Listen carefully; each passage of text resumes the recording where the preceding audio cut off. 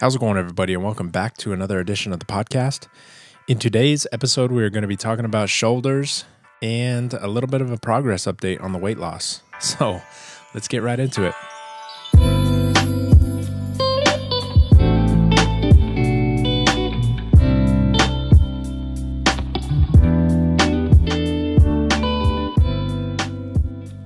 So shoulder day, Thursday.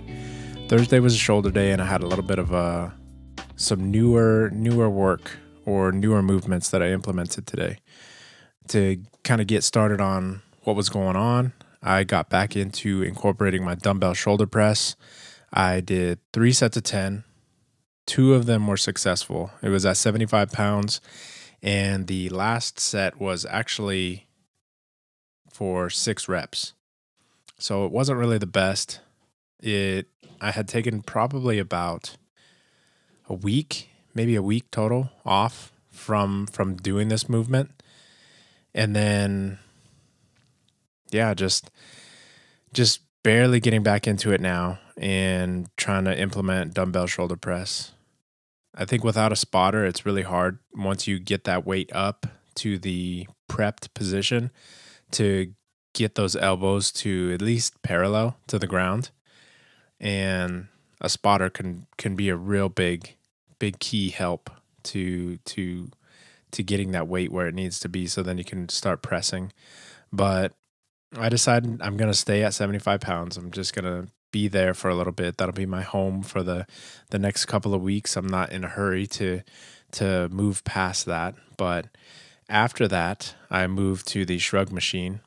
Now, this is a movement that I used to do 5 sets of 10, but I'm really kind of just getting tired of it. I enjoy shrugging, but I am getting tired of just continuing to go back to that machine, and staying there for 5 sets that's a long time. So I actually just did 3 sets of 10.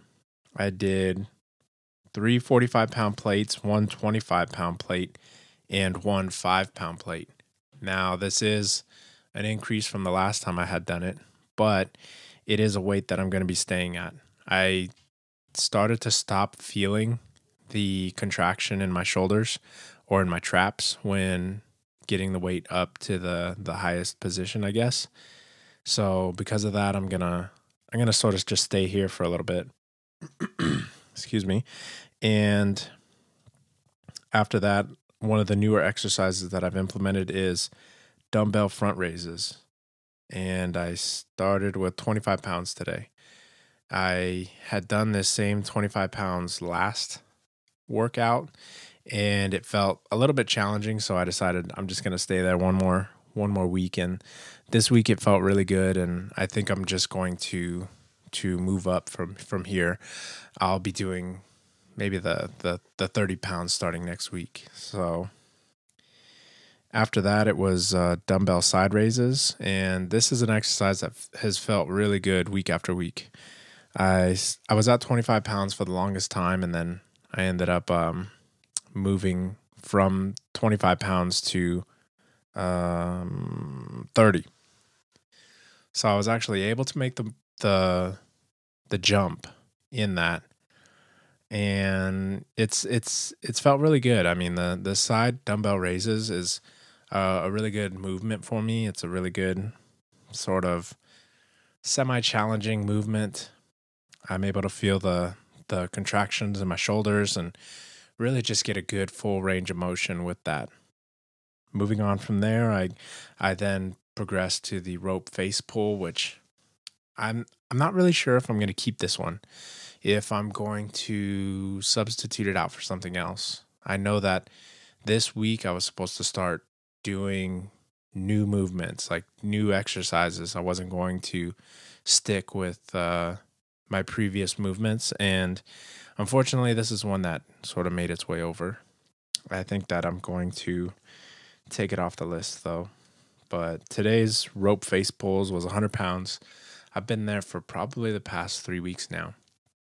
So I think it's definitely time to sort of pack my things and move on from that one. Then I did the rear delt flies with the cables. And I used to I used to track the weight on this. However, it's my last movement of the day, and I decided for this movement, I'm just going to go off feel. I don't want to feel the I guess the stresses or the pressures of having to continue to make progress on every single movement that I'm doing. So with that being said, that since this is the last movement, I've decided I'm just gonna go with feel. As long as I'm feeling the contractions of my muscles, as long as I'm feeling that full range of motion, then I'm not gonna worry about the amount of weight that I'm doing this time as compared to last week. And then I finished my workout with 30 minutes on the treadmill at an incline of 4 this time and a speed of 2.8. And it was a really good way to finish out the workout. And when I had done that, I was working on some of my Instagram posts, and I went back into my lifting logs, and I went down the list and ended up checking some of the progress on the weight. Well, my weight actually. Excuse me. And let me see here. I ended up making an Instagram post on my stories. So 3 months in and currently down 12.6 pounds. And that is at an average of about 1 pound drop per week. So definitely celebrating that.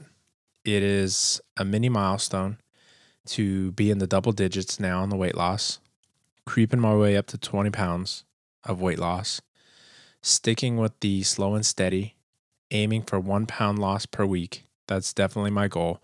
I don't want to lose too much too fast for fear of the rubber band effect and rebounding. I know that slow and steady burn definitely helps to keep the weight off a lot longer. And I ended up getting a couple questions about what supplements I'm currently taking. And as for right now, my current supplement list is none. I'm taking no supplements, no protein, no creatine, no BCAAs, no, what else? I'll take a pre-workout that I picked up from Costco. The reason I'm not taking protein anymore isn't because I don't want to, it's that I don't have any right now. And I ended up just running out. One of my coworkers, he gave me a tub of his protein.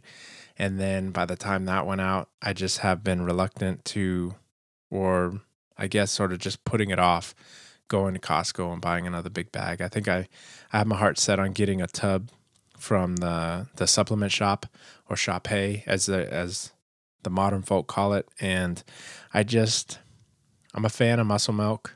I've tried other ones, but this one to me tastes good, and I'm also in no rush to get it. I did another podcast talking about reaching your athletic potential, and I feel that with things like creatine and BCAAs, when I'm at the next phase of my weight loss journey, I still feel as if I'm in the first phase, the initial weight loss phase. When I reach that next step, then I'll revisit the whole, should I get supplements and what supplements should I get?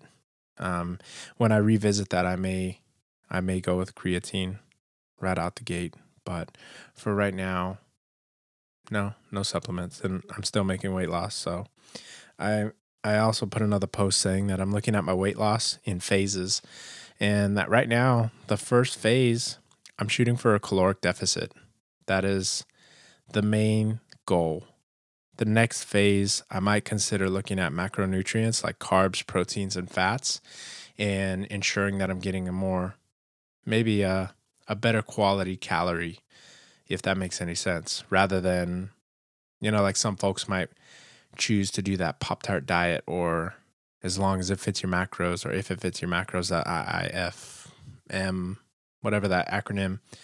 And it is something that I had tried a while back, but I was also a lot lighter than I am now, and my time in the gym was a lot more intense. I would do maybe 45 minutes of CrossFit before work, then I would go to work, and then after work I would be back in the gym for another hour of weightlifting.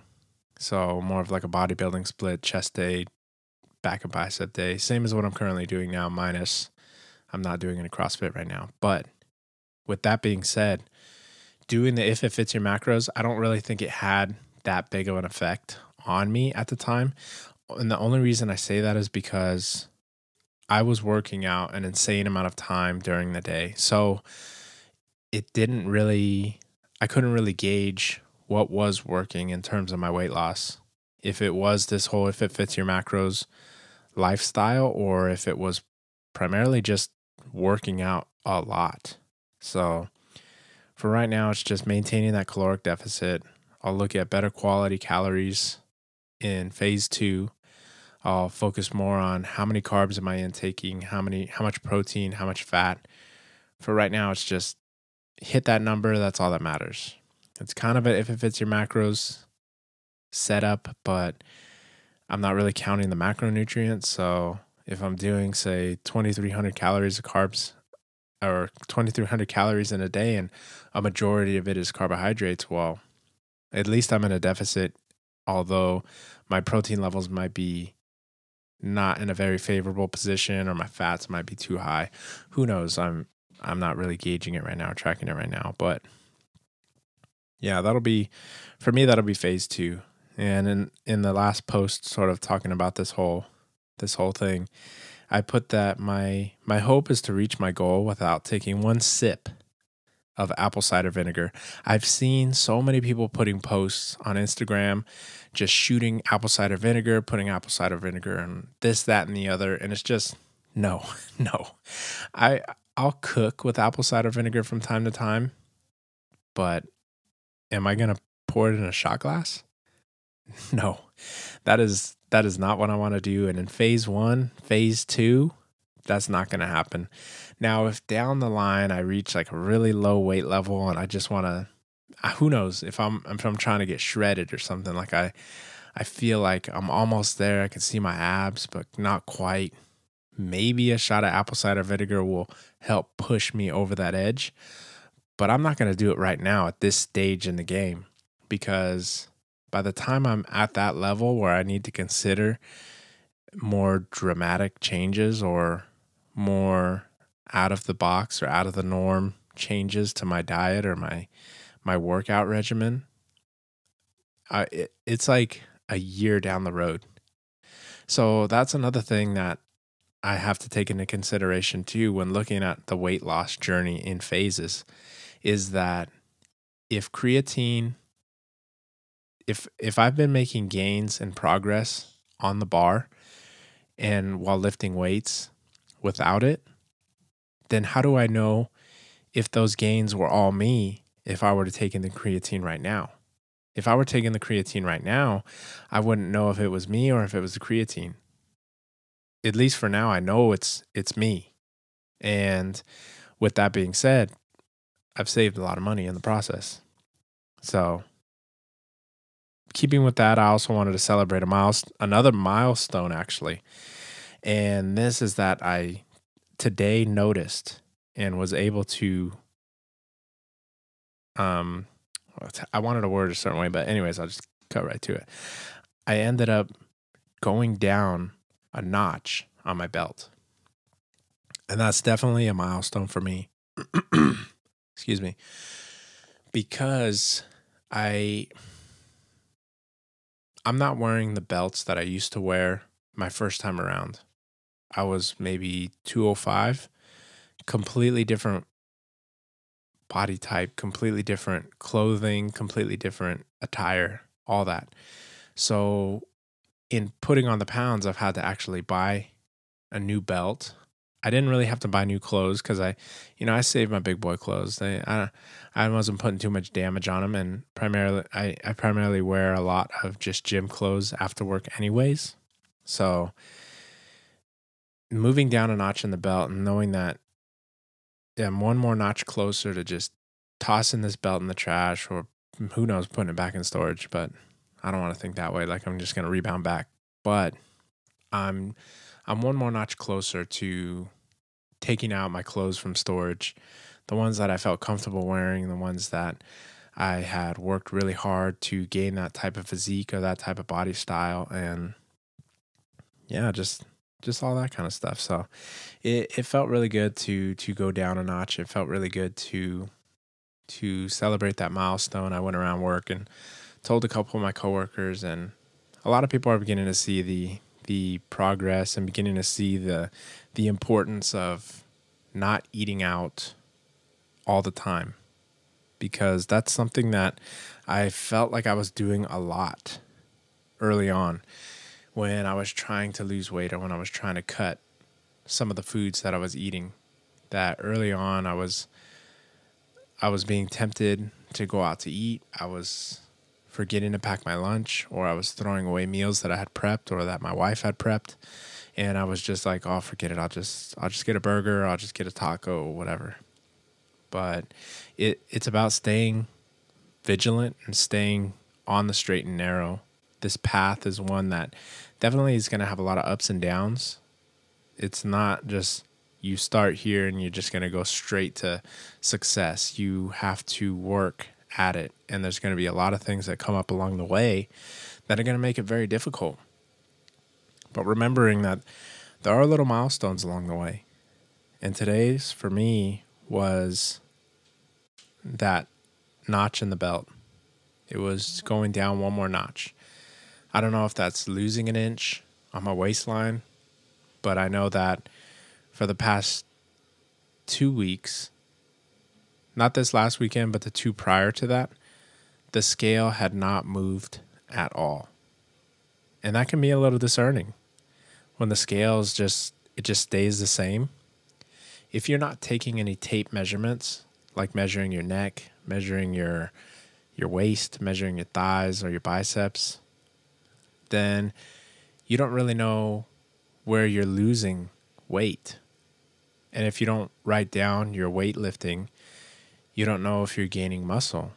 And if you don't take progress pictures, then you can't see the physical change when you look back. For me, 3 months ago.